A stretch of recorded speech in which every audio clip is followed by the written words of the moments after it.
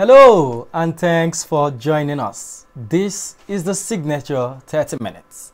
I am Obomanu Marvelous. In the headline, Kebbi State Governor Abubakar Bagudu visits Fulani hamlets, directs immediate provision of water supply. The People's Democratic Party has called for professionalism in the Economic and Financial Crimes Commission under Bawa's watch. Niger State government advises parents not to stop their children from going to school. And now the details.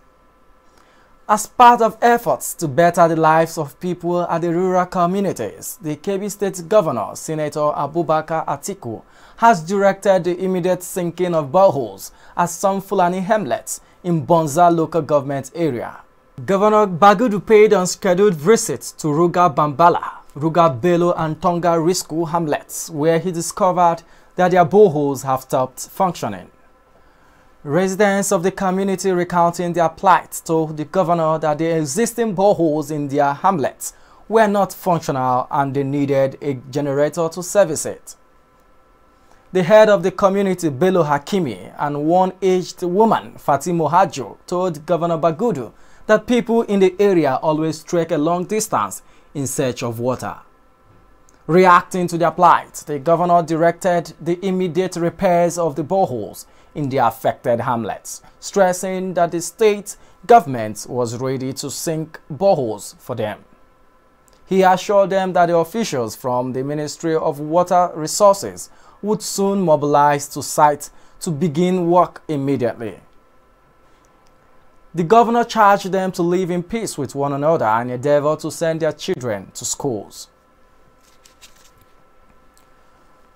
The People's Democratic Party, PDP, has advised the new chairman of the Economic and Financial Crimes Commission, Abdulrasheed Bawa, to re-engineer and restore professionalism in the anti-graft agency. The party, in a statement signed by its National Publicity Secretary, Kola Olobodinyo, on Sunday in Abuja, urged Bawa to avoid the pitfalls of his immediate predecessors. Olobodinyo advised him to resist all partisan pressures, to use the agency as a tool for political persecution, harassment of dissenting voices, settling of personal scores as well as personal enrichment. He said that such tendencies eroded professionalism in the EFCC, compromised its activities and diminished the public confidence with regard to fairness, impartiality and transparency in the handling of cases. The PDP noted that for the first time, the chairman of the Economic and Financial Crimes Commission is drawn from the pool of trained investigators of the commission, and Nigerians expect the new chairman to bring the benefits of his training to bear by sanitizing the system and restoring professionalism in line with international best practices.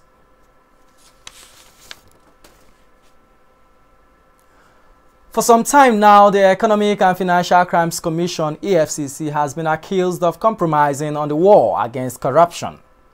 With the appointment of 40-year-old Abdulrasheed Bawa as the new EFCC boss, Nigerians are eager to know if his administration would restore the integrity of the anti-graft agency. Signature TV correspondent Chibeze Obi went to the streets of Abuja to get the comments from Nigerians.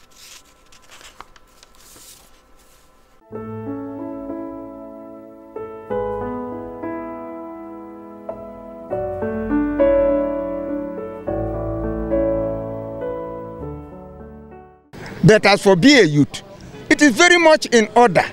They themselves, the president, how old was he when he was Nigerian's governor before and the president? So it's good to appoint the youth. But I do not advocate that it should be all youth or all adult. I don't know how old were they in Germany before they ruled. So whether you are old or young, in America, what matters is those who are qualified, let them handle position of authority in Nigeria. Abdulrasheed Bawa want to just have hope that being a young man with different ideology, thinking more for the 21st century as opposed to thinking for the older centuries, he'll probably do a better job. Yeah. Well, actually, that is what all of us expected of him, because we are all been clamoring that they should give youth privilege, and it's an opportunity for him to show that we, the youth, we are ready for the change. So it shouldn't be compromised. You understand? We expect him to perform optimally, use a strategy, you know, that will stop all this cabal that hinder the process of EFCC activities. Are you getting it now? And I'm urging the president as well to give him a room to perform his duty. We believe in him. He will perform and he will deliver, as youth case may be, because we are the future and the future begins now. There's no future without today. So it's an opportunity for him to show all these cabals that we are ready to bring the change that is necessary for development of Nigeria. In terms of corruptions, we are ready to tame it. I expected Bawa to perform optimally. Confirmation of Bawa as a EFCC boss yesterday, but I was so happy to be there. But the advice I want to advise the young man yourself, so make no allow all those cabals to rule him. Make no tarnish in integrity. So make it maintain, make it decent. Anything you want to do, make it do and make it take it seriously and do it as a youth. Archbishop of Enugu Ecclesiastical Province, Emmanuel Chukwuma, has labeled the administration of President Muhammadu Buhari as the worst in the history of Nigeria in terms of fighting corruption and insecurity. Chukwuma, in an interview in Enugu, claimed that the president pays lip service to insecurity while pandering to ethnic and selective tendencies. The prelate did not spare the former service chiefs who were recently confirmed ambassadors by the Senate. He alleged they were corrupt people that should have been probed for the huge sums of money that passed under them without results. He also faulted the government-supported negotiation between Sheikh Gumi and bandits, saying they should instead be dealt with decisively for bringing trouble to Nigerians. He advised the new service chiefs not to subscribe to negotiation with bandits, urging them to be decisive in their fight against insurgency.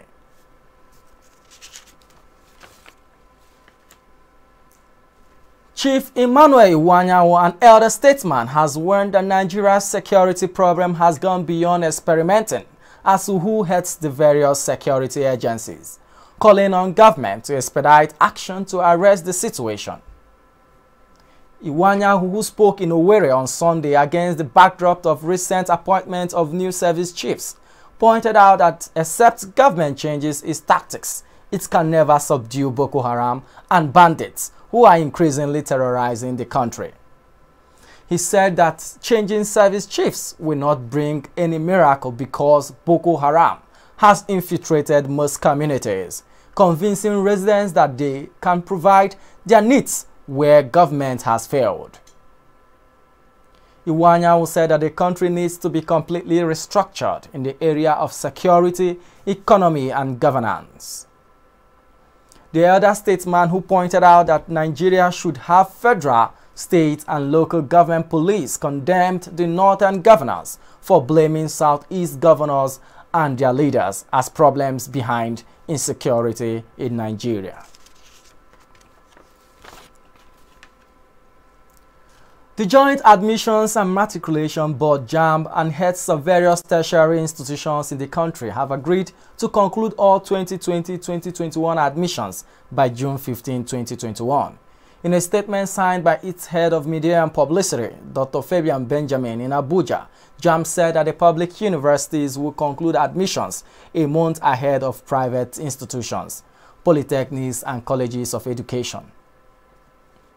According to JAMB, it reached an agreement with heads of institutions at a virtual meeting on Wednesday, February 24th, during which issues concerning admission processes were discussed.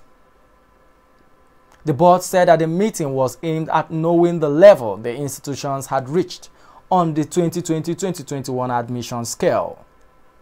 JAMB added that the essence of the interactive session was to forestall an endless admission regime generated by disruptions to daily life occasioned especially by the COVID-19 pandemic.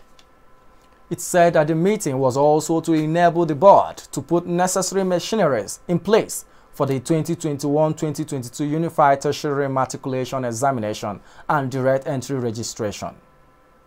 The statement says only 30% of institutions have commenced admissions into the 2020-2021 academic section.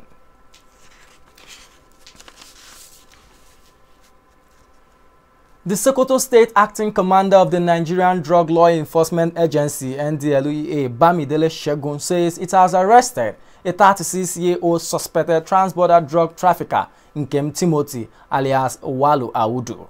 He was apprehended while trying to cross the Algeria through Niger Republic with 62 wraps of substance suspected to be cocaine weighing 1.550 kg and with an estimated street value of about 1 billion naira. According to a statement by the agency's Director of Media and Advocacy, Femi Babafemi, on Sunday the suspect was intercepted on a motorcycle around the baggage area of the Ilela border while trying to cross to Niger Republic en route to Algeria, where he resides. The NDLEA said the illicit drug was neatly concealed inside bottles of yogurt and also found with an ECOWAS passport with different names written as Walu Audu, but he gave his real name as Nkem Timothy.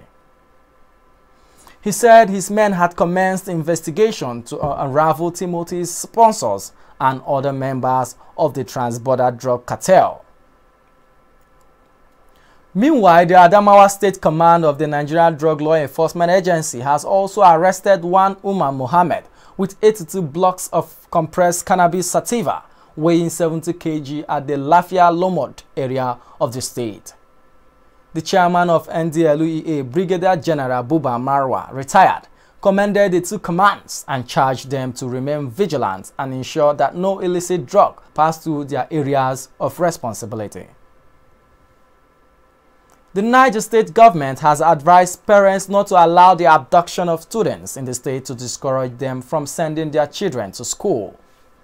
This was stated by the Commissioner of Education, Jibrin Salihu, while handing over the released students who were abducted from Government Science College, Kagara, to their relatives in Minna, the state capital.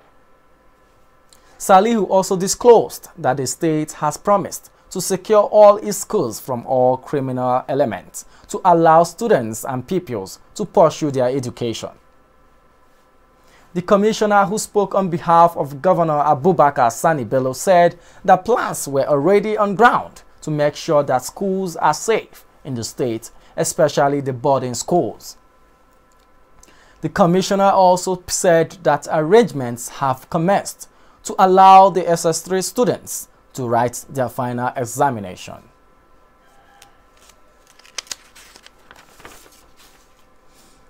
Professor of Virology Oyewale Tomori says government officials should be among the first to take the COVID-19 vaccines when it arrives in Nigeria. Tomori says such a move would convince Nigerians about the safety of the vaccines, which are expected to arrive on Monday. He said this while speaking in an interview with newsmen on Monday. Tomori said once the leaders have been vaccinated, people will have confidence in the vaccines. He added that apart from the health workers, Nigerian political leaders need to come out openly and take the vaccine.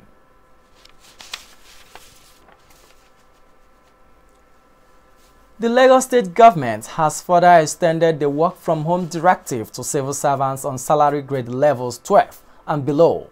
A statement issued by the head of service, Hakim Muri Okunnola, said it was in a bid to further stem the spread of COVID-19 within the public and service other stakeholders. He expressed the government's delight that measures put in place to curb the spread of COVID-19 in the state has resulted in a steady decline in the number of recorded cases in the preceding weeks. Muri Okinnola maintained that in order to sustain the success so far recorded, Governor Babajide Sanwo-Olu has reviewed the directive to all public servants on salary grade levels 12 and below for 4 weeks, with effect from Monday 1st to Friday 26 March 2021. The Lagos State has witnessed a decline in the number of infections in the recent weeks due to the government's regular updates on preventive measures as well as public enlightenment campaigns to create about awareness to measure the stem of the spread of the deadly virus. And now moving over to the foreign scene. A woman in Sri Lanka who caned a 9-year-old girl claiming it would drive out evil spirits has been arrested together with her accomplice after the child died of the injuries caused. The woman, claiming to have specialized in witchcraft, had promised to rid the girl, who lives in Biangama, a 33 kilometers east of Colombo, of evil spirits with the help of the girl's mother. The police said the disease was beaten at different times on 3 consecutive days. The child died on Sunday due to damages to her internal organs. The use of witchcraft continues in Sri Lanka as people believe it may provide relief from various ailments, help solve family disputes, land and financial issues.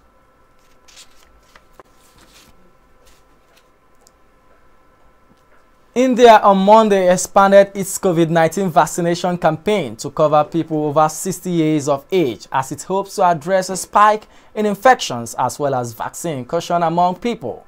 Prime Minister Narendra Modi took the jab at a Delhi government hospital, becoming the first beneficiary of the vaccinations. The country began inoculating its 1.3 billion population from January 16 in what it is the world's largest vaccination program. It planned to vaccinate 30 million frontline workers and healthcare staff initially, but has struggled only to manage 14.3 million shots so far. Registrations for people over 60 and those over 45 with multiple medical conditions opened on Monday morning on a government website and application, with vaccinations which began on Monday afternoon. India has reported more than 11 million cases of COVID-19 infection so far, second only to the United States. The Indian government said that the jabs at government facilities will be free, while private hospitals can charge up to 250 rupees, that's $3.4 for one shot of the vaccine.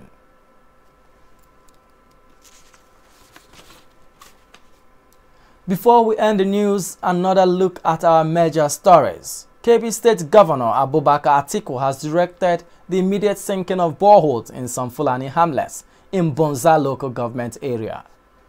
The People's Democratic Party has advised the new chairman of the Economic and Financial Crimes Commission, Abdulrasheed Bawa, to restore professionalism in the anti-graft agency.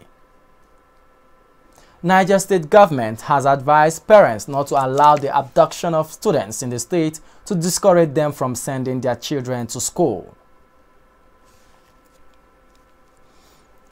Please do well to stay safe, maintain physical and social distance, and wear your nose masks while going about your daily activities. And that's the signature 30 minutes. On behalf of my producer, Chibueze Obi, I am Obomano Marvelous. Thanks for watching.